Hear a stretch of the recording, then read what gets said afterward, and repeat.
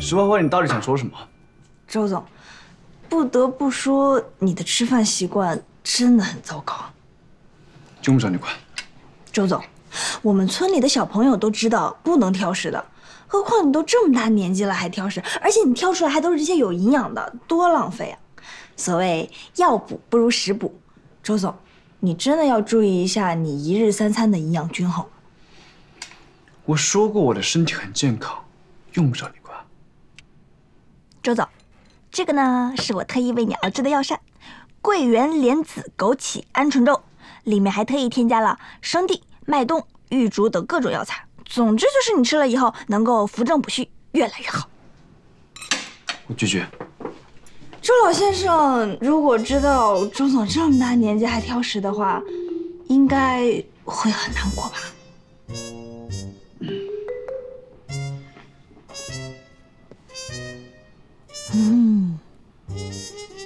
来，周总，请。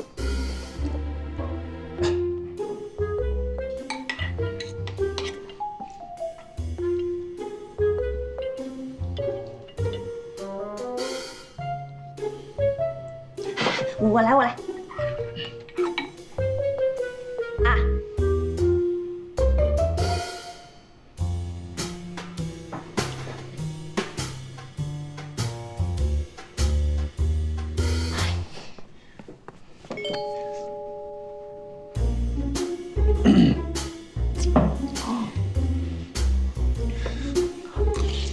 怎么样，好吃吧？看来我来错时候了，我走。哎，周总，小小姐，一起吃饭吧。食不言，寝不语，吃东西的时候不能讲话的。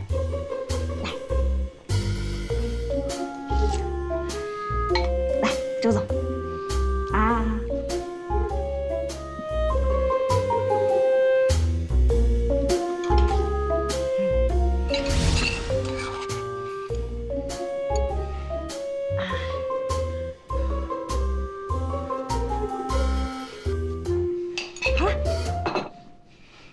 吃完了吧？我回去工作去。哎，等等，周总，我已经让小石把你下午的工作都推迟了，你还需要跟我去做另外一件事情。什么？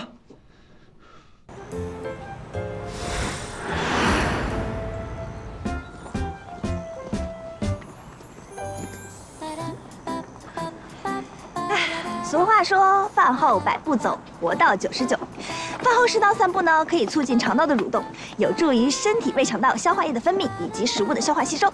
周总，快跟上！周总，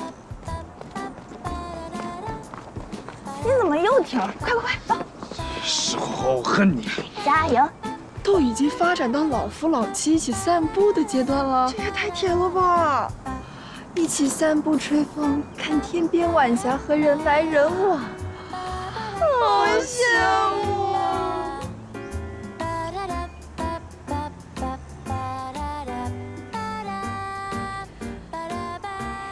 晒太阳呢，在我们传统医学中认为可以提升人体的阳气，而头为处阳之首，是所有阳气汇聚的地方。凡5脏精华之血，6腑清阳之气，皆汇于头部。阳光温煦头顶百会穴，可以温养身体，提高免疫力，同时还可以促进大脑的发育以及头部骨骼的成长，也有利于头发的生长哦。我的头发很健康，不需要生长。像你这样整天熬夜工作的作息，一定开始脱发。我们要未雨绸缪。难道你想变成秃子总裁吗？你。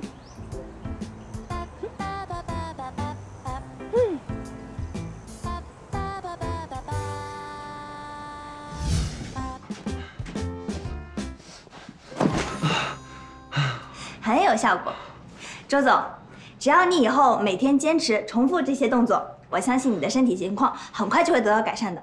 那没什么事的话，我先回去工作了。工作？有什么工作能做好的？今天上午的会议，你觉得你做得很好吗？说了一堆不是所谓的鸡汤。可是他们都鼓掌了呀。我告诉你，他们只是为了迎合我。但是，你作为斐然的代言人，你知道我们公司干什么的吗？卖饮料。好，就算我们公司是卖饮料的，那你知道我们公司有几种产品吗？原材料从哪里进货？